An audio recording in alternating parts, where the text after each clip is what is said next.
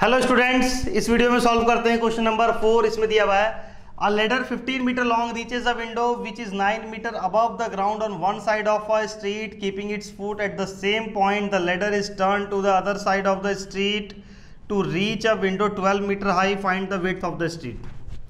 क्या दिया हुआ है क्वेश्चन में कि एक स्ट्रीट है और स्ट्रीट के दोनों ही तरफ बिल्डिंग्स है, ठीक है, बिल्डिंग्स में विंडो है और स्ट्रीट के बीच में कहीं स्ट्रीट के बीच में एक लेडर रखा हुआ है। लेडर को एक बिल्डिंग पे लीन करते हैं तो वो एक विंडो तक पहुंचता है और इसी लेडर को पलट के अगर दूसरे बिल्डिंग के ऊपर लीन कर दें तो वो एक दूसरे विंडो तक पहुंच जाता है, ठीक है।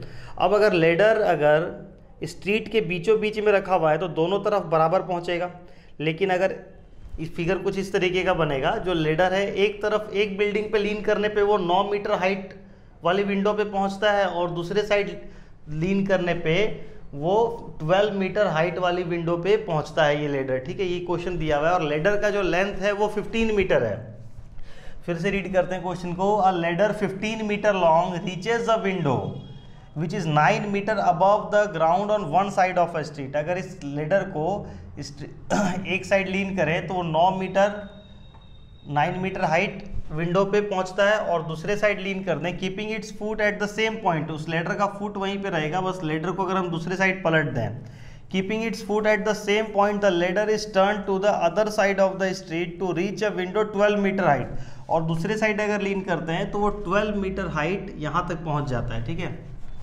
Find the width of the street, हमें इस स्ट्रीट का विड्थ फाइंड करना है। तो सिंपल है, दो ट्रायंगल यहाँ पे बन रहा है, दोनों ट्रायंगल में इस वाले ट्रायंगल से AC का वैल्यू कैलकुलेट हो जाएगा और इस वाले ट्रायंगल से BC का वैल्यू कैलकुलेट हो जाएगा। दोनों को जोड़ देंगे तो हमें विड्थ ऑफ द स्ट्रीट पता चल जाएगा।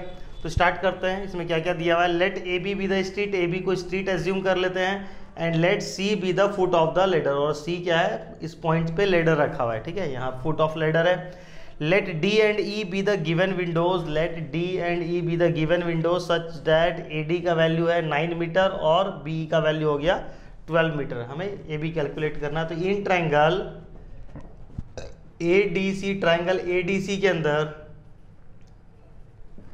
DC square equal to AD square plus AC square. तो DC हमें पता है 15 का स्क्वायर इक्वल टू 9 का स्क्वायर प्लस AC स्क्वायर, ये हो गया 225 minus 81 equal to AC square.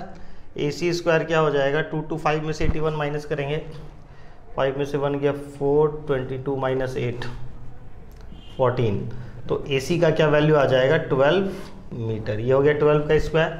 और in triangle CBE, triangle CBE के अंदर triangle CBE CE square equal to CB square plus BE square.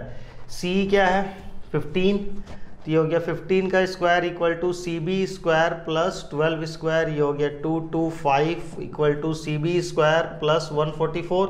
ये 144 जाके उधर माइनस हो जाएगा, 225 minus 144 equal to CB square. तो ये CB स्क्वायर आ गया, 225 माइनस 144 करेंगे तो ये आ जाएगा 81। तो CB इक्वल टू 9।